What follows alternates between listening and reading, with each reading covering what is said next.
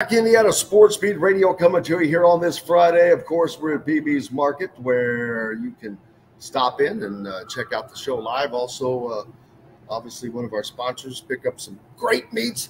I'm sitting there looking at some of the turkeys that they're getting ready to go back and do some great stuff with. Speaking of turkeys, Alec Lasley, no, just kidding. I used that on Bob Kravitz the other day. It was hump day. And I said, speaking of humps, welcome in Alec Lasley from thehoosier.com.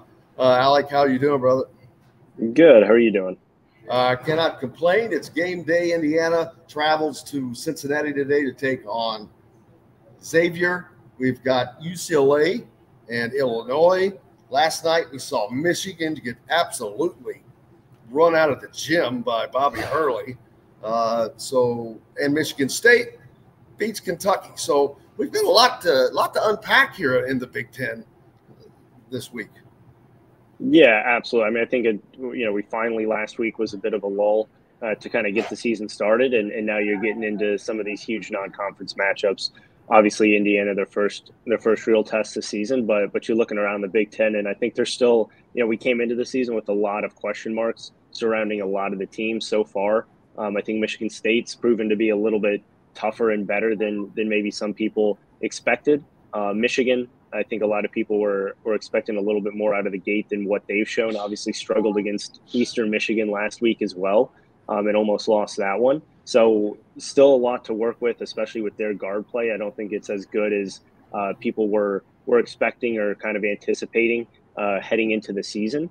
So they have a lot of issues to kind of work around. Not a lot of wing scoring, which they've typically had a good amount of. So if Hunter Dickinson's not on, or at least struggling a little bit, they're going to struggle to find some points, especially if Jet Howard isn't hitting from the outside.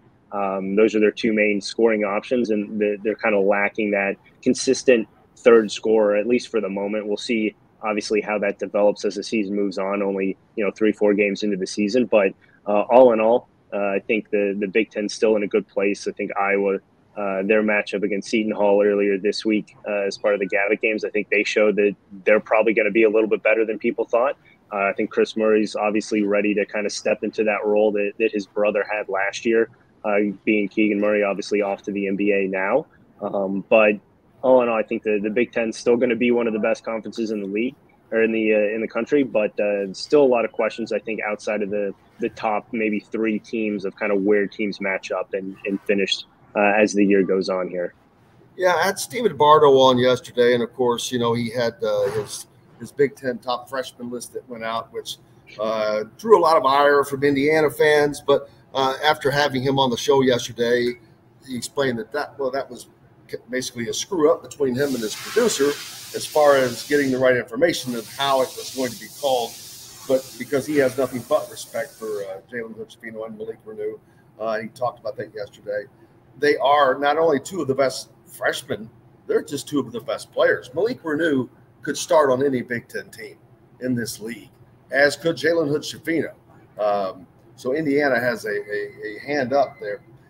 And Michigan's last night watching Michigan, their starters, it didn't look cohesive.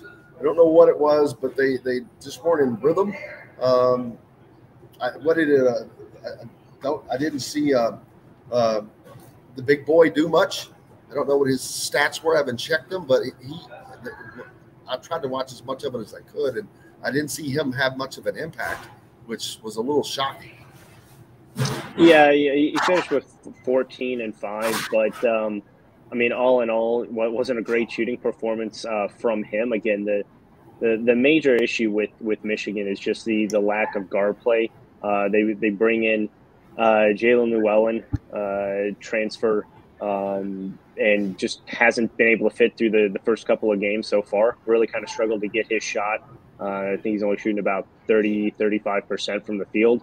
Obviously, as a point guard, can't really be doing that. He's not a true point guard to begin with, more of a scoring point guard. And obviously, if you bring in a scoring point guard as a senior to kind of take over the reins from what you've had the past couple of years, where they've had some success with those transfer point guards, and he's not shooting the ball, obviously you're going to struggle They have some young pieces who just haven't been able to kind of find their role yet. Again, only 4 games in, right? Well, we'll see what happens moving forward. But outside of Hunter Dickinson and Jet Howard, they just don't have a lot of they have a lot of complementary pieces, but they don't have that third scorer that they really need, especially in the backcourt, to be a consistent piece and effectively score the ball. And if you don't have that, they're going to double Hunter Dickinson a lot more.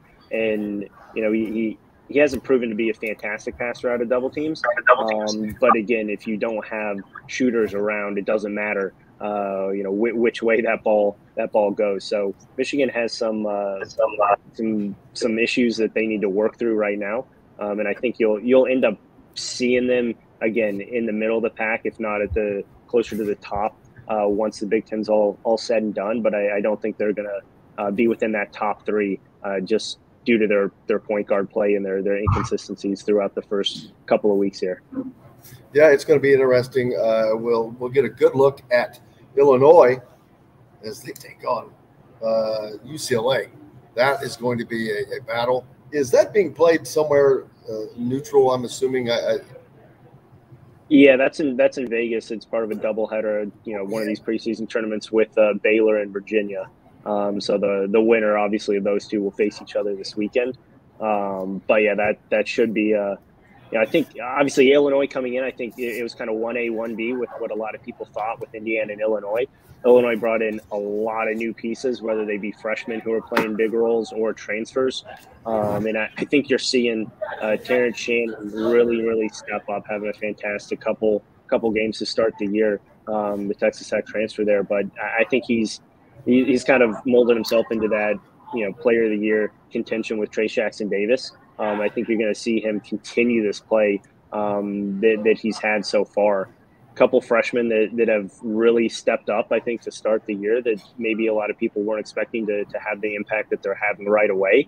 And still some pieces that they're trying to figure out. Sky Clark's been a little bit inconsistent to start the year. They're 5-star point guard. They're teammates with Jalen Hood-Schifino and Malik Renew last year. So they have some really good guard talent, but some really young guard talent. And I think that's going to be the major question mark for them, just like it is Michigan moving forward, to see how consistent those freshman guards can be, especially when you don't have a lot of veterans that you did have in the past, especially in the backcourt for Illinois. Yeah, and then Indiana, of course, has their game tonight at 6 versus Xavier. We'll talk I haven't seen Xavier a lot. They were on TV the other night. I know they played 3 games. They haven't really been hugely impressive, but doesn't matter right now. It's early in the season. They've got some pieces that it's going to be interesting to see how that Indiana attacks that. Jack Nungy, a big 6'10", 11, 12, 7 foot, whatever he really is. He's going to be on the perimeter a lot. I don't think he likes to spend a lot of time in the paint, but that's fine if Race Thompson draws that assignment. But I don't think that they really have anyone that can keep up with Trace Jackson Davis for that time. And then you're going to bring in Malik Renew. So Indiana just has this 1, 2, 3 punch, and we haven't even talked about the guards. You talked about Michigan's lack of guard play, especially at the point. Indiana truly has 3 guys they can run at the point and do run at the point. Few teams have that. Mike Woodson has a lot of weapons at his disposal this year, and everyone thought Indiana was deep last year, and they were not at all. They are truly a deep team this year, and that's going to serve them very well. And I think this is a game that where it will start.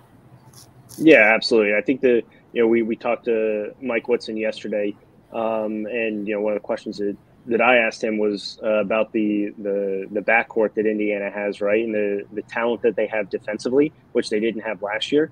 Now multiple guys that they can kind of throw out on the perimeter, on the wing, to defend, because that was one issue that Indiana had most of last year, was being able to really have some sort of lockdown wing defense. They were helped a lot by the interior, especially Trace Jackson Davis averaging almost 2.5 blocks a game. right? So that kind of masked a lot of the deficiencies that they had out on the perimeter. Got a lot better towards the end of the season, especially with Miller Kopp coming on late. But when you have Xavier Johnson and Jalen Hood-Schifino as those two backcourt guards, both with good size, good physical type of play to be in the Big Ten, that's one thing that he even said yesterday was a huge plus that they didn't have last year.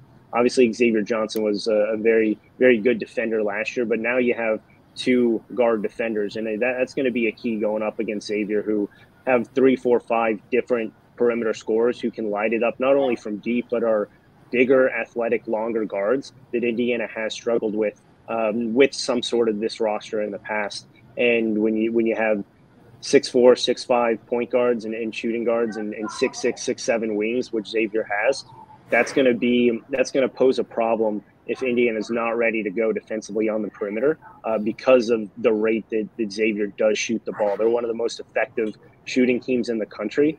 They don't get a lot of shots off because they still turn it over about 1 every 5 possessions. But overall, they're shooting almost 60% from the field to start the season here. They don't take a lot of threes, but they are shooting almost 50% from 3 on about 7 makes a game. So when you put those two things together, you're going to need to stop, obviously, the dribble drive, and that obviously starts with the defensive unit with Indiana in that backcourt. So I think that's going to be a huge key, and we'll see if they're up for the test. Haven't been able to face an athletic, long, and tall backcourt so far this season. So that's going to be the key in my opinion, even though a lot of people are obviously going to look at the front court matchup there, which still is going to be a good matchup in itself. Yeah, it's this is also going Indiana. We've seen a lot that Indiana hasn't won a true road game since this and that. And I mean, they don't play a lot of true road games. For one thing, you don't put yourself in that position very often. You try not to. Everybody gets on Calipari about that, but everyone tries to do that. So part of that is not having played. The only road games they're playing these days are Kansas is an anomaly because that was just added. You've had the Gavitt games and the ACC Big Ten Challenge. They had Syracuse in this, so they don't have a lot. Should have won that game to Syracuse, ironically. But this spans 2 previous coaches.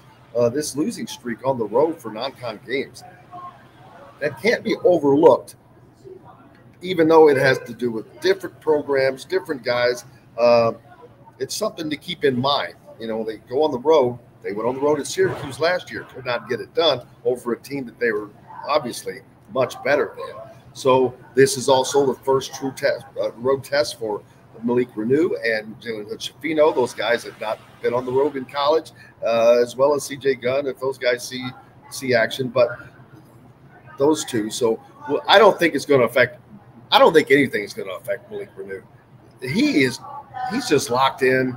I don't know if it's locked in or he just – I was talking – I forget who was on the show, what day it was, but he just plays like he's playing against some 11th graders out there, man. Like – he's just going to do his deal no matter what. Doesn't matter who comes in, who they're playing against, where they are. He just seems to get unaffected. And I think Jalen Hood-Schifino is going to be the same way because of the environment that they came from Montverde. Yeah, absolutely. I mean, they basically played in big-time college atmospheres already in high school, and obviously even dating back to playing in AAU. Just the teams that both of them were on playing in those type of environments. Obviously, much different environment going on the road in college on a Friday night, right?